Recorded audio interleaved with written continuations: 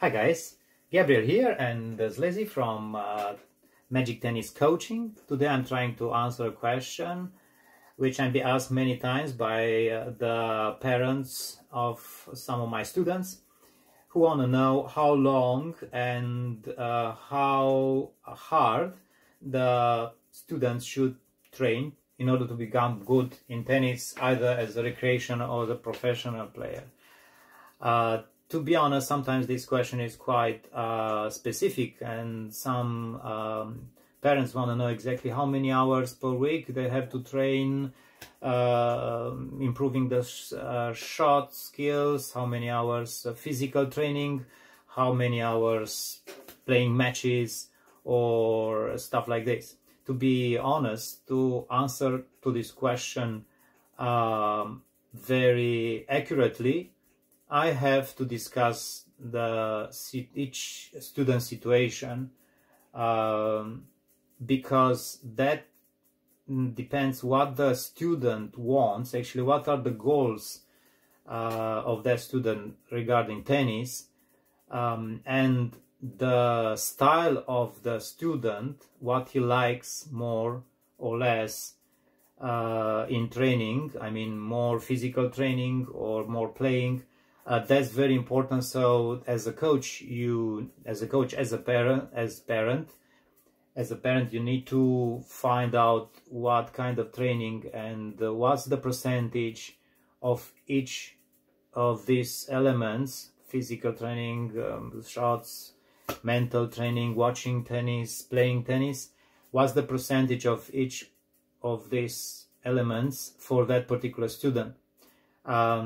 There are many students who just want to become very good in tennis, maybe better than their friends, or sometimes just to be good enough to play a particular friend who maybe is better.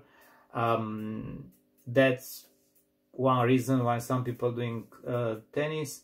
So it's a social part, which is very important, and sometimes other students, they are 6-7 years old, they are thinking they want to be the best, they want to beat everyone, so their goals might be different, so they want to become professional players. If that will happen, we don't know from the beginning. You never want to judge anyone when it's too young. I don't say anything before somebody has got some years of tennis and great strokes and is already 13, 14, then you know that there might be something. Anyway, it's very important. So the number of hours to train and which kind of training to do, it's have to be customized for each student. There are some students who doesn't like training very hard, or physically training on a court for too long or off court, but that doesn't mean they will never become professional players. They still enjoy a lot playing tennis, and they learn most of their skills by playing tennis.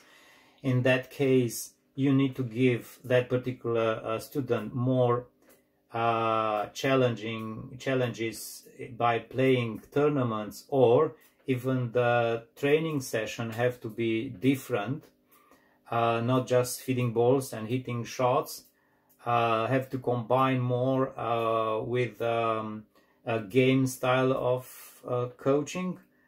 So it's so often just put that student or a group of students to playing to each other, give them some tasks to do, and you as a coach just intervene time to time and say, oh, that was great, that was very good, try to do it this way and this way, or try not to do that anymore because it's creating problems, or even technique wise, try to do this, follow through in different ways, or use the body differently. And that kids and that student are very open to discussion if they play, and then you correct what's wrong while they're playing, because they are doing what they love most, and they are happy to correct something which they are letting them down during playing. So it's easy that way to help that kind of student to improve. This is actually the case of Roger Federer, which from what I understood, he never, even today, he's not very big fan of training off court, doing physical exercises or training shots, just hitting until is very good, like was the case of Agassi. He was training a lot outside of the matches to improve. Federer, he was always interesting to play lots of matches and learn from matches, and try to be problem solver on a court, find solution, and twist his shots and try to make it work for all the situation he was put in during the matches. So that's why it's very important to customize the training and the amount of physical training and matches and playing shots and improving shots for each specific student differently. Otherwise he can lose interest, and he think it's too hard, it's not what he likes. And actually everybody can develop in different ways with different tools, using different tools, and they can reach the same results. So as I said, Agassi was very different than Roger Federer, and Roger Federer very different than Nadal, the way they are training. Even though Federer was doing very good things during the match, which he never doing during the training.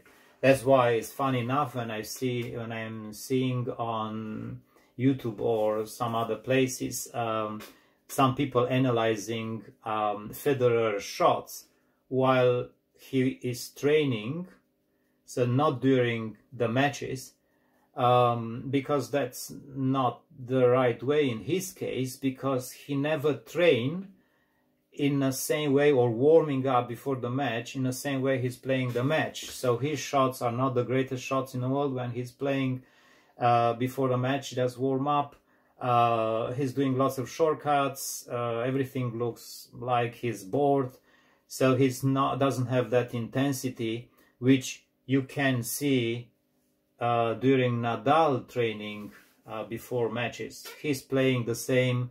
If it's during the match or before the match, he's hitting the same way, the same intensity. So really, if you want to analyze the shot of Nadal, that doesn't matter if it's during the match or during warming up before the match.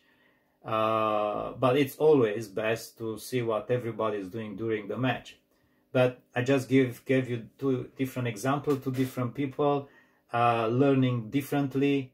They both, or all three, these guys, Agassi, Federer and Nadal, they achieve the best in tennis. They are training differently. So giving you exactly a recipe and giving you the number of hours and per week, per day, it's very hard, because it's not matching everybody's expectation or style of training.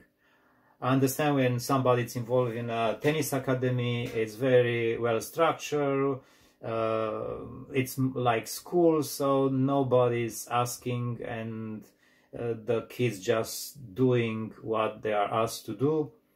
They might not like everything, so even in that case, the coaches should adjust a little the time for different students a little differently.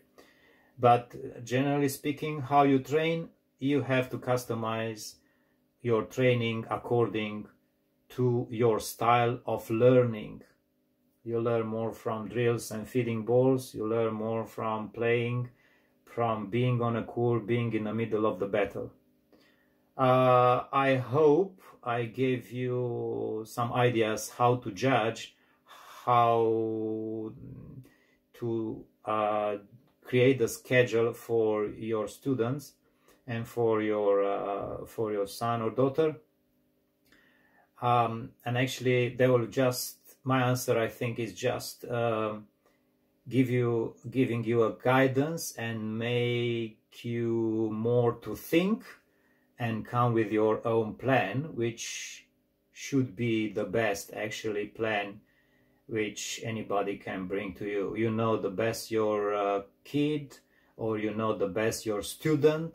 As a coach, you need to be always in contact with the student, get the feedback, and create the best training program for that particular student. I wish you all the best, and see you next time, when I hope I can answer to some other question and help you with tennis development. Gabriel and Slezzy, bye bye.